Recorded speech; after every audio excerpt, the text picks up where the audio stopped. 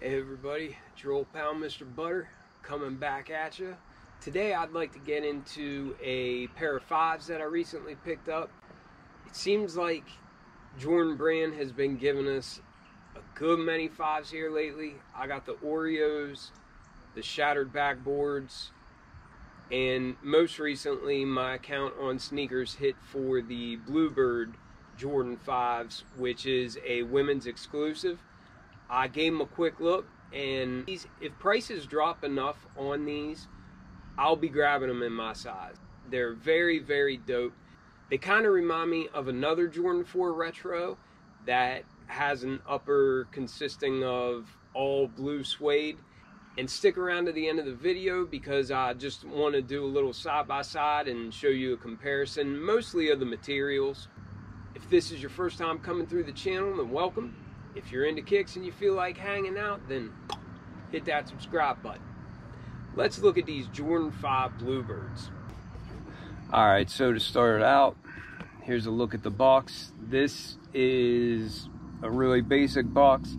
I think that this shoe is worthy of having a special box, so it would have been cool if it had like that sky blue color for the Jumpman, or I don't know, just some sort of indicator on the box that told us that it was the Bluebird 5s in here. But we got this familiar box, flat black top, red Jumpman, and then that cement print down there on the bottom. The tag reads Women's Air Jordan 5 Retro, and the colors are ice and blue graphite. This pair costs 190 bucks retail, and let's get into it. Man, oh man. In my humble opinion, these shoes are fire. Maybe I should say they're icy. These gave me the same feelings that the University Blue 4s did whenever I first saw them. And a lot of people might disagree with me on that. The University Blue 4s had just an insane amount of hype. The blue suede on the 4s, just immediately, as soon as I saw it, I just loved those shoes. Well, I feel the same about these. They're made really well. At first glance, you can tell the materials are really, really nice. And I don't even mind that silver down on the shark teeth and on the midsole. I think it looks good.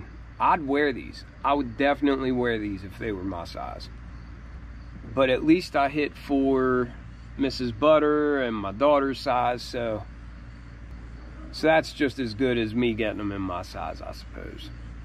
I am going to do a side-by-side comparison of these and the Jordan 4s, just so that you can kind of compare the blues and look at the suede beside both pairs, because honestly I think these are deserving of more hype than what they're getting right now. But hopefully there is no hype and I'm able to get my size, which would be a women's size 12.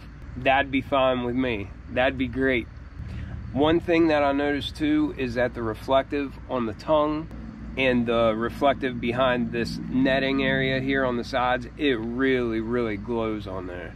I don't know if there's enough light out to catch it right now because it's getting to be evening time, but I love the reflective hits.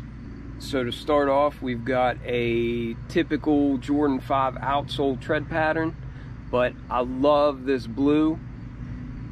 It's like a mix of blue and gray, and I really like this icy blue translucent material. You can see the Jumpman there at the forefoot. In the midfoot there, it says Jordan, like all 5s. Then coming up to the midsole, you can see that icy blue translucent material peeks through. And you can also see that we've got a silver metallic shark teeth there. And then some more of that gray-blue color,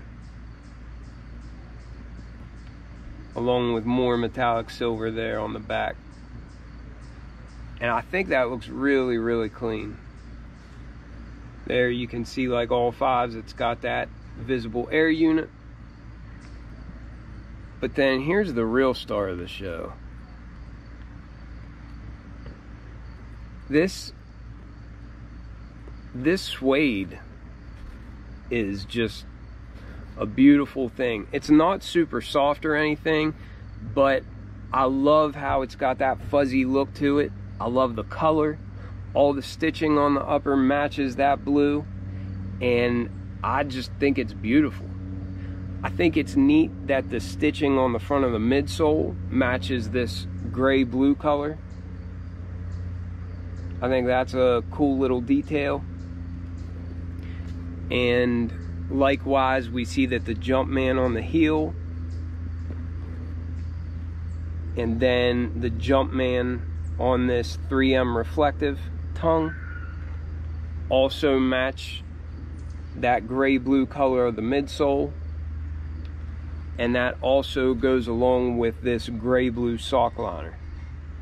And it's real silky. It's real smooth and soft feeling. It's got a real high-end feel to it. And I think these things are dope. Dope. Blue is my favorite color, and man, I would rock these if I could find them in my size. I wouldn't hesitate to throw these on foot. I know that. I'd treat them first because I feel like this suede could get marked up a good bit.